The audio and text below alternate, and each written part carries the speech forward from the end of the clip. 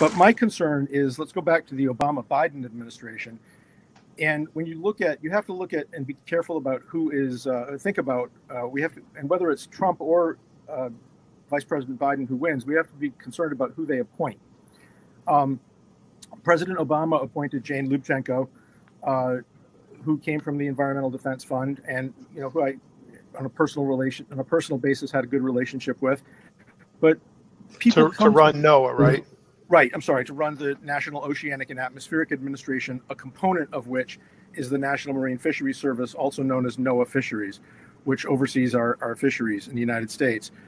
The concern is that people who are appointed bring certain policy agendas with them. Dr. Lubchenco brought with her a concern and an interest in establishing the catch share system, sort of a cap and trade for fish system, and did get it through with a number of tremendous promises that it would bring not only conservation goals, but great wealth and success to our harvesters. Those promises have not really been borne out. But we probably wouldn't have the catch share system because it was very much opposed, particularly in the Northeast, if it hadn't been for the appointment of Dr. Lubchenco. She very early on went to a council meeting in Mystic, Connecticut, and made it very clear that this was a high priority. Exact quote, she said, "I will be watching." So Bob, I'm going to stop you for a second because I want to try to get some other things in. But so we're talking about personnel changes potentially in Washington. Right. When that could come as a result of a change of administration or Congress. The head of NOAA is obviously a position you would care a lot about. Are there other roles that we would want to watch and monitor if we had a change in the power structure? Well, sure. Obviously, the Secretary of Commerce, and then people at the White House, like the Council on Environmental Quality. In the last administration, Christy Goldfuss came from the Center for American Progress, which was created by John Podesta, into the White House, and they were very much involved in the Marine Monument effort. Right. So, yeah, there are quite a number of positions. And one more thing about appointments, and then we can move on.